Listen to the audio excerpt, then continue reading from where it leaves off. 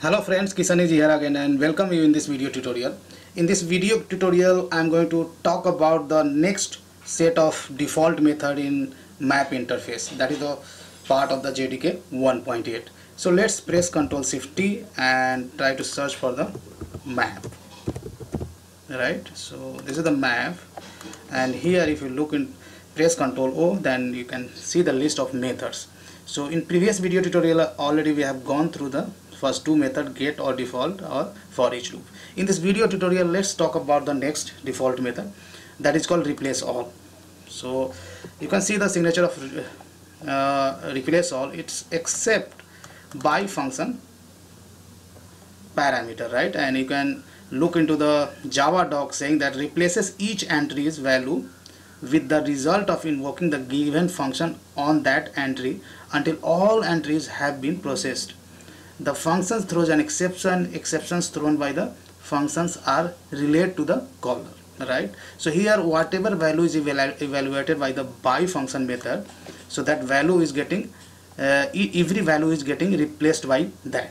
So let's try to understand through an example. So here I'm gonna create a map, and key and value at this time I'm going to take at integer itself.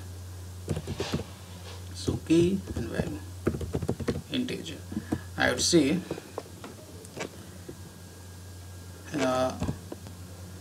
map equal to new as map. So here you can take any implementer of map interface. And now I'm going to add map as a put method, so you can specify 2 as a key and value as 3. Similarly, I'm going to add some more methods,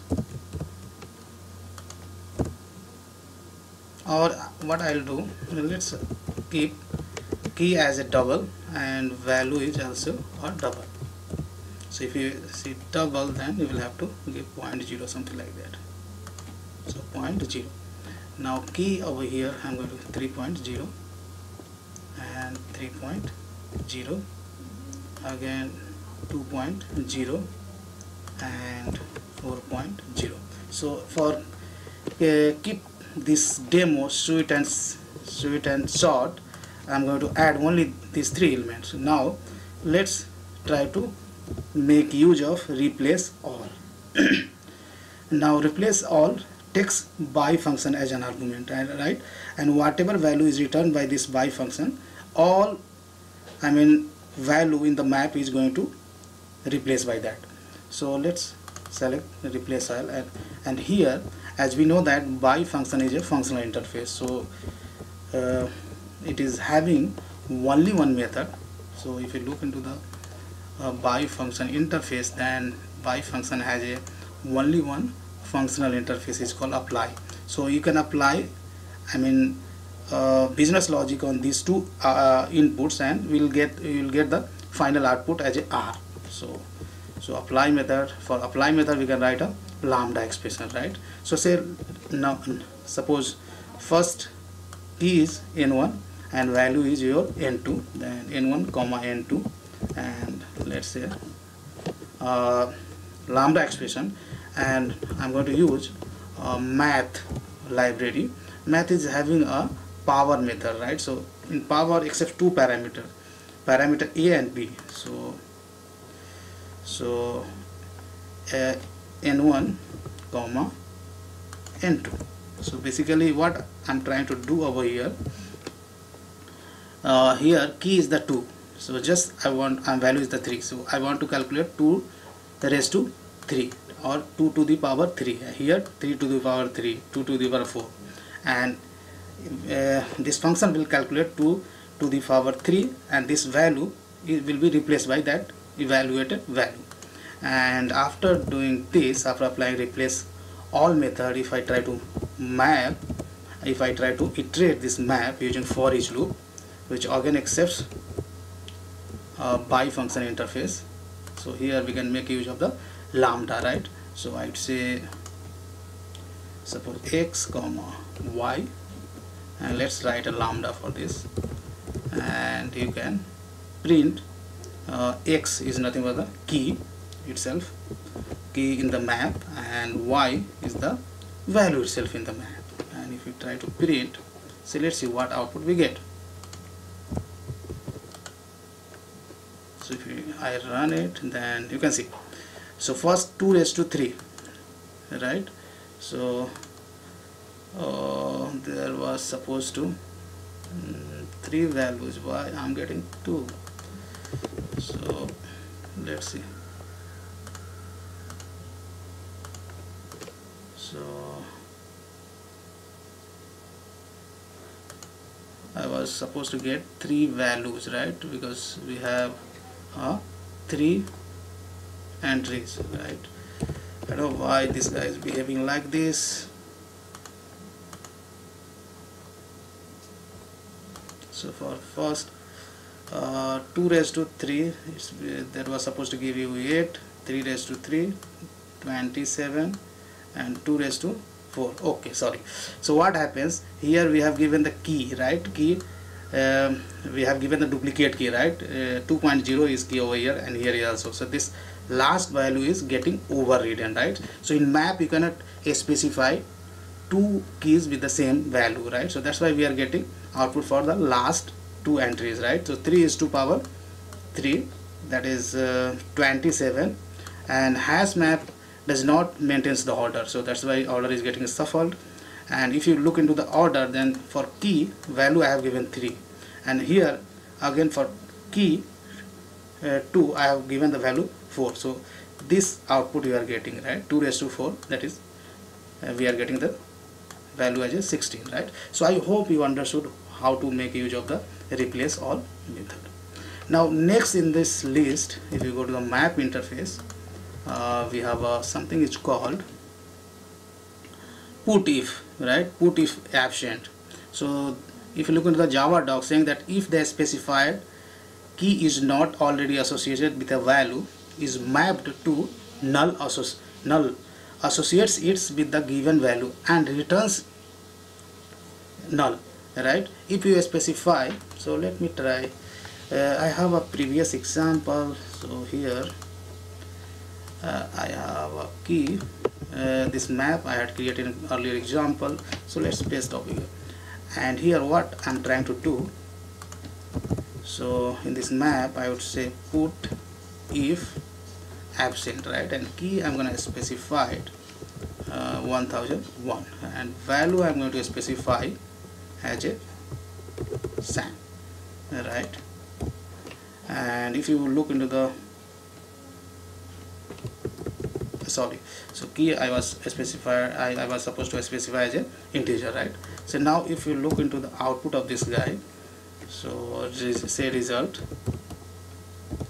so you can see here in this map, I mean this, you will not find 1001 as a key in this map, right? So SAM will be added and this result will be returned to you.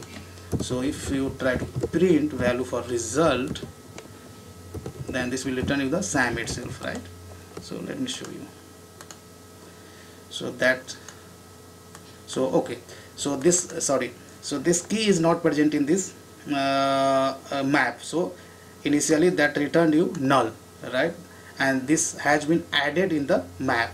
If you try to retrieve its value by this key 1000, and then you will get, right, if I pass integer 1001, then this will return you the map, right? Because in this line what happens, this key is not present in this map, so this key value pairs is added in this map, right? And this will return you the, because this key is not present over here, so that returns you null. If this key is present in this map, then value, if you are specifying the new value, that value will be substituted and that will return a corresponding value to you. Now if I run it, then you will get finally you got the SAM. Let's try with the some key which is already present in the map. If I try to add, now map dot set put if, and let's choose some existing key. So I'm trying to add a value with this key which is already present in the map, and say KK, right? And if you try to say result 2 and try to print it, and again in next line I try to retrieve value for this key, then see what output we get. Now let's try to run. Now check it out. So these two output from previous method, right? Replace all we have seen. For this output we are getting. So let's separate these outputs and let's try to run it again. So here let's start from this SOP. So here what basically we are trying to do in map, we have used putIfAbsent. So this key is absent, so that is getting added and that returns you a null. Now next line, when you say emp.map get and you are passing this key, so this entry is already has been added into the map, so that corresponding value is returning getting returned to you, right? So that's why we are getting the SAM. In next, look at here. So this key is already present in the map and corresponding value is frank. So what happens? So this value is getting returned to you, right? Frank. And when I try to retrieve, then corresponding value which was already earlier, right? So that is getting returned, means in this line that value is not getting replaced, right? So if key is present, so this value will not be added, right? So same value is getting returned to you. So that's the significance of putIfAbsent. So while looking into the method name itself, saying that putIfAbsent, so this key is absent, then add it and return it null. And next line, when you try to get with this key, then this will return to you. Again, what I have done, emp.map dot putIfAbsent. So this is not absent, right? So nothing will happen. So corresponding value frank will be returned to you. And again you try to get the result, this result, try to print, then you will get the frank itself. Whatever I have added over here corresponding to this key, that is getting returned. So I hope you understood these two API.